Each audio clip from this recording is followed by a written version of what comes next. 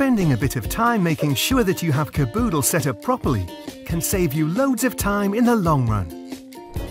Kerboodle allows teachers to share learning resources and online books with their students,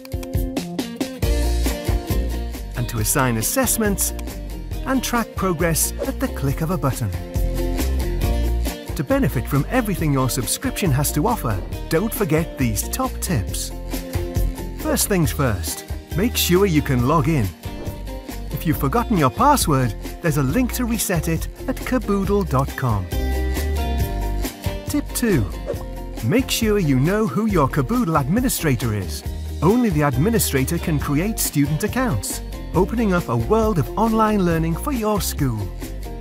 You can check whether you already have an administrator by looking here. If you don't, you will be prompted to invite one when you open the User Management module. Tip 3. Ask your administrator to archive any teachers or students who have left your school. Tip 4. At the start of each academic year, the administrator needs to move all students up to their new year. Tip 5. Create accounts for all new students and staff members. Your administrator needs to add new students.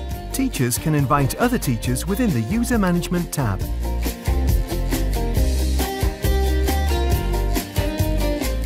Tip 6.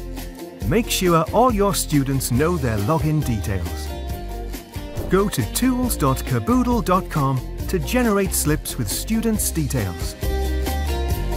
For more support, including step-by-step walkthroughs, visit support.kerboodle.com.